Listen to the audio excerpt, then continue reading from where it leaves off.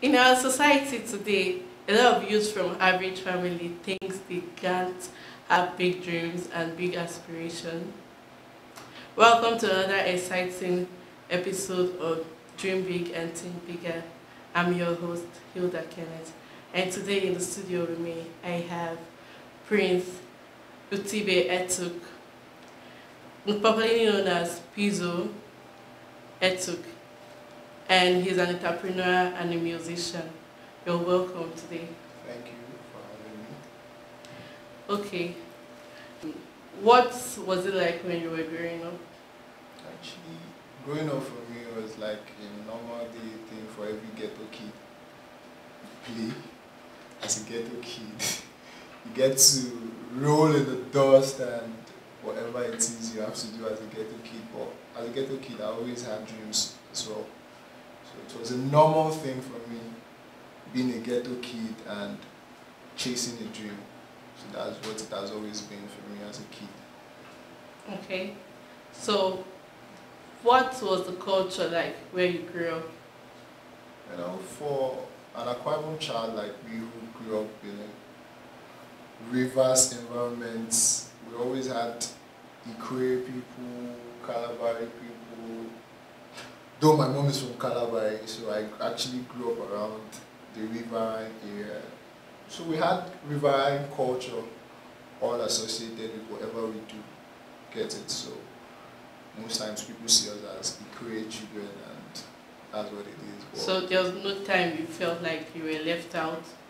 no, I've always felt like a Potako boy, full-blooded Potako boy. So even till now, I still feel like a Potako boy more than an Akwa Ibomite. So you get it. So I'm more like a Potako boy. So I feel the vibe of being a Potako boy more than any other thing. So how has the society affected your dream? I would say in so many ways. So many ways. Being an average kid, as we the thing is like actually going from an average home in the society where you have less or nobody supporting your dreams. You get it? You just have to Keep fight pushing. for yourself, get inspirations from bigger people up there, just to keep yourself going, not like anybody's actually pushing you or anybody's actually there To support. supporting you financially. So all you do is just aspire to be big, and whatever it takes for you to get there, you just keep doing it and just keep pushing Pushing. it. You get it? Yeah. So So at any point have you had to like forget about a certain dream you had growing up? so many. Like first off, I wanted to be a very bad artist. Like I could draw very well when I was growing up. So I wanted to be an artist, but at some point growing up I discovered that I could dance very well. So I started dancing, and I did still retain my drawing skills, but the support was not forthcoming. Like everybody was just there, do your thing, just do your thing. So at the point where we started knowing that the dancing thing was actually not the end thing anymore, I started discovering that I could actually sing. So I believe if I had gotten the support I needed when I was actually putting my passion in dancing, I wouldn't have switched to singing. So at Okay. some point I had to let go of my dancing skills and my drawing Artistic. skills. Yeah. So do you think like in any time you go back to it to pursue that dream to make it reality for you? Saying pursue, I really don't think I'll be pursuing a career when it comes to drawing or when it comes to dancing. It's more like something I can just do for fun in the future. Like I should just stay one day and just dance and know that okay, I used to dance and I'm a very good dancer, I can just dance. But I'm actually chasing the career as a musician more than any other thing. So we're not like anytime in the future expecting an art gallery from Pizzo Etuk. The future has a lot to offer. Sometime in the future, if I discover that I can actually make something out of being a dancer or having an art gallery for dancers and the rest. I think I would probably venture into it if it's actually creative stuff for the society and myself as well. So I wouldn't say I won't or I wouldn't or I would. So just be looking up. So just allow the future to unfold itself. Okay. So has there been any time in your life that you wished your dad was this badass millionaire? I know every average kid had wished. Well, I would say, I'm not saying I'm not happy where I am, and I love my current dad, like, I love my family, but at some point, I was wishing my present dad was who, like, he was to be the Otedola or the big man, because I knew if my dad was in such position, I probably wouldn't have been struggling as I am now, because I know him. He's a very nice guy, he's a guy man. So, to some point, I was wishing I'd grown up in a very rich or wealthy family. Yeah, I believe every average kid had. Yeah, every average kid had that. So at some point, that.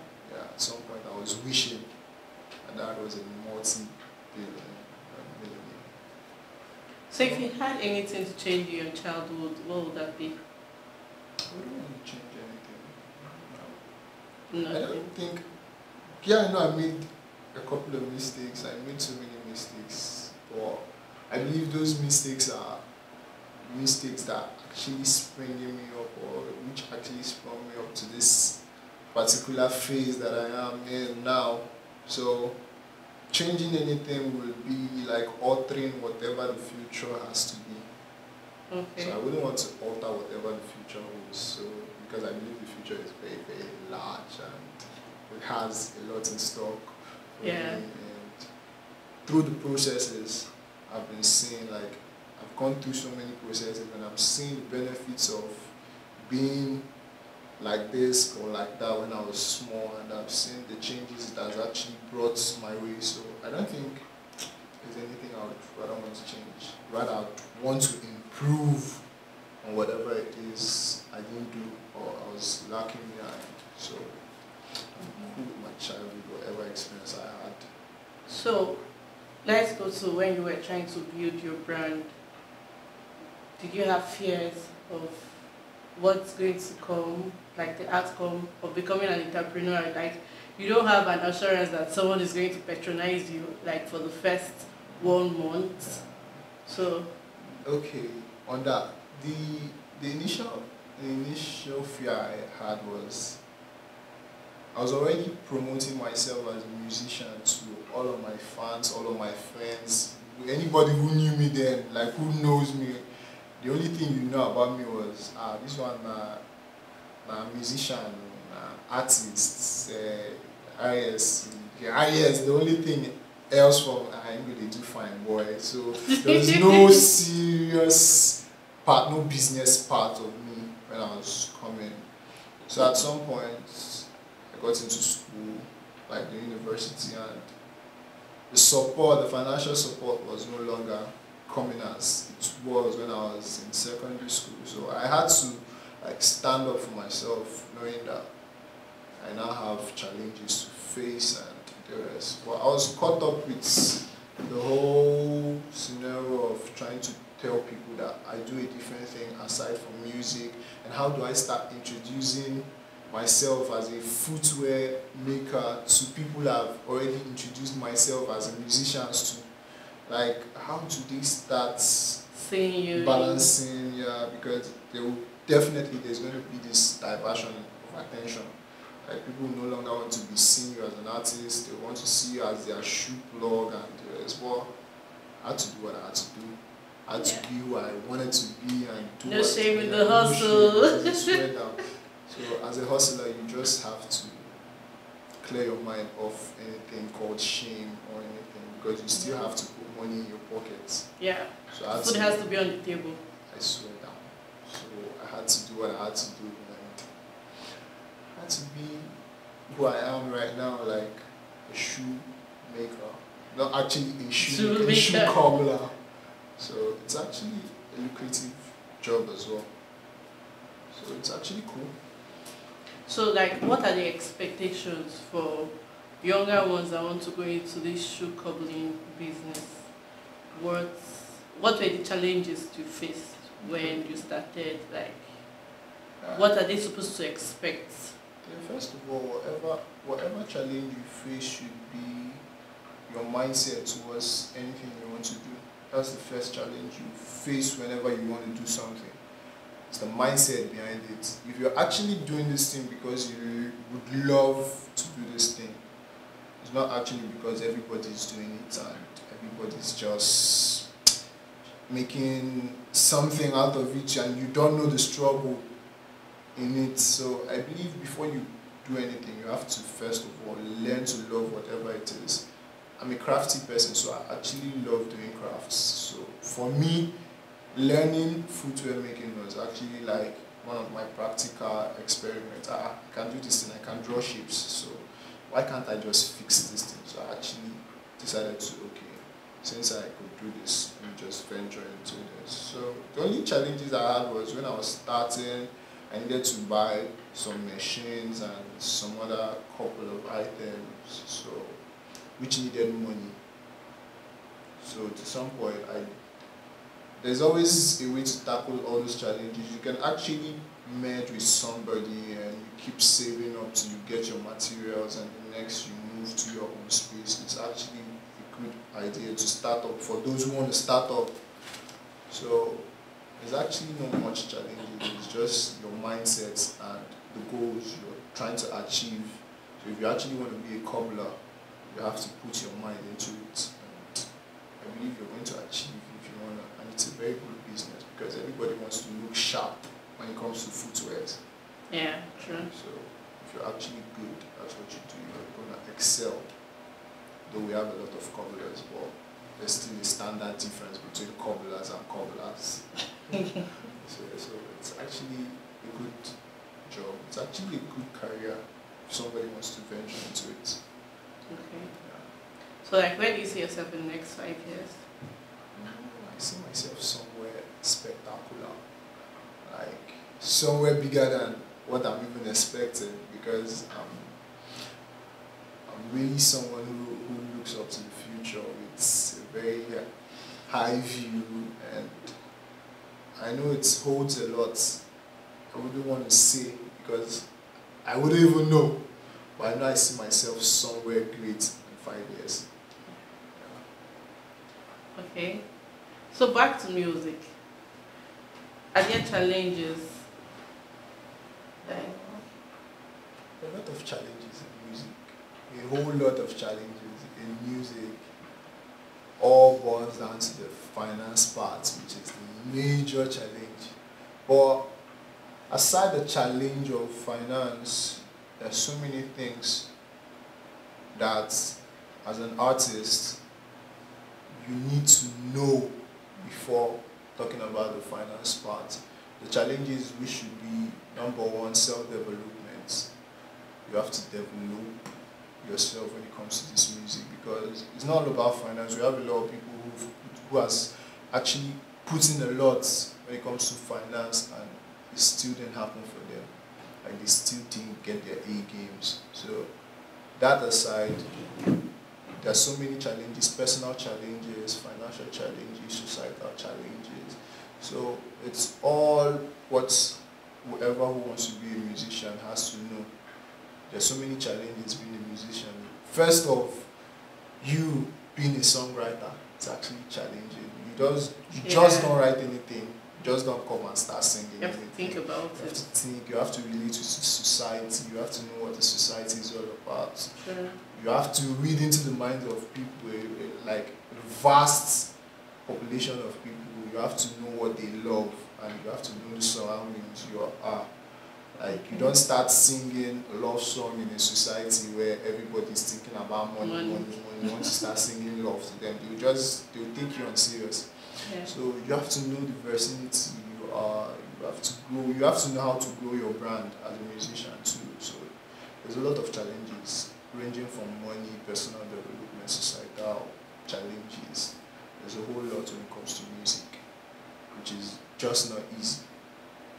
It's not easy. Okay. It's been very lovely having you here today. And to my esteemed viewers, thank you for sticking with us this far on Dream Big and Think Bigger. We have to go on the short commercial break right now. We'll see you in 5. Please stay tuned.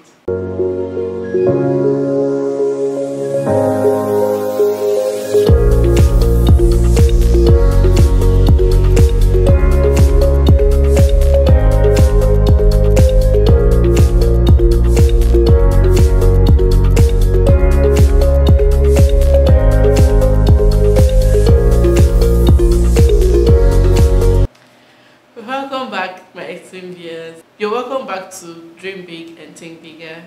I hope you're dreaming big and you're thinking bigger, because the Bible says, as a man thinketh in his heart, so he is.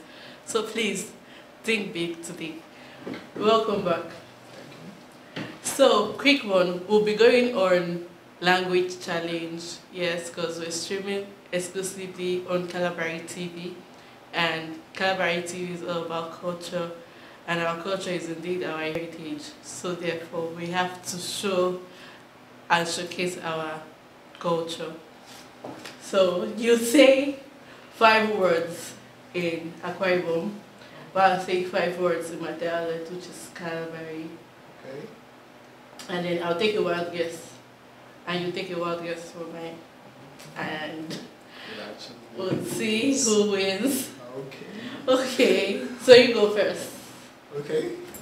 I'd love you to go first, but since you're gracing me, let me think of several ones. Should I say Abadi?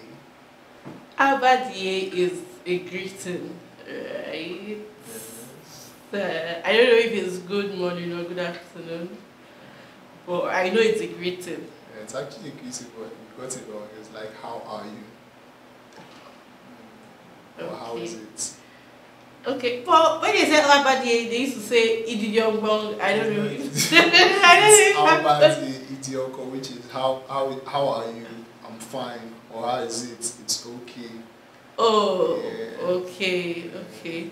So, my own is Tobara. I know this one is very simple because your mom is Kalabari. Yeah, Tomorrow is like, how are you? Still say it like, how about you? Tomorrow is, how are you? Okay, so you got that So, one. You're leading. so what if I say Didianpo? It's actually a simple acquired language. Everybody should know that one. Yeah, well, I'm fine. No, Didianpo is come and eat, which is actually a very known acquirable language. So you're still wrong. That's Okay. 2 to me. Okay. Okay. Which one?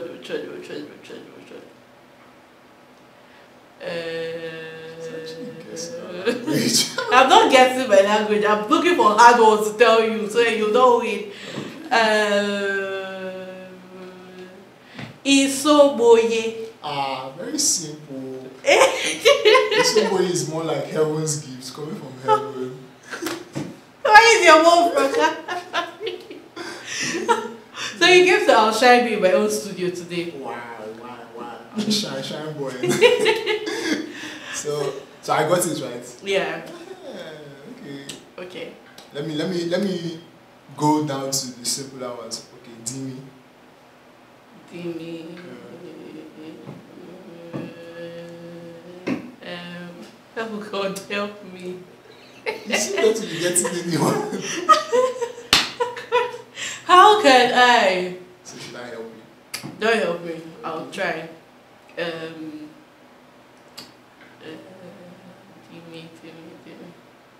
Man, I don't even know. Is it my own? No?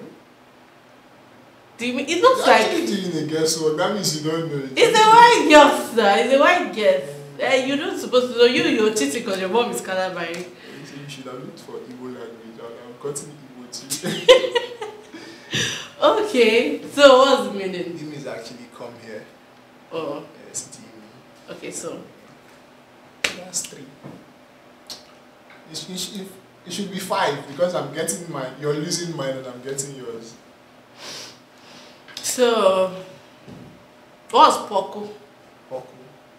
Poku is more like, wait, Poku is more like a veranda or a frontage. Something like a seafront or close to a front. I know it's something that has to do with frontage, either a seafront or. Okay, fine, you win. You win. So today on today's show, Pizzo is the winner. Pizzo Etuk is the winner on language challenge. Wow. He won me. Can you believe how rude coming to my own studio to win me? That's what stars do. Oh, he did. Stars always winners. Okay, thank you very much for having us today on your TV screen. We will hope to see you next time. Please stay tuned, same time, same station. And you can follow us on Instagram at Kalabari TV. You can follow us on Facebook at Kalabari TV. You can follow us on YouTube at Kalabari TV. Then my personal page is Hilda Kenneth on Instagram, Hills Kenneth on Facebook, and Hilda Kenneth on Twitter. Can't wait to see you till we meet again.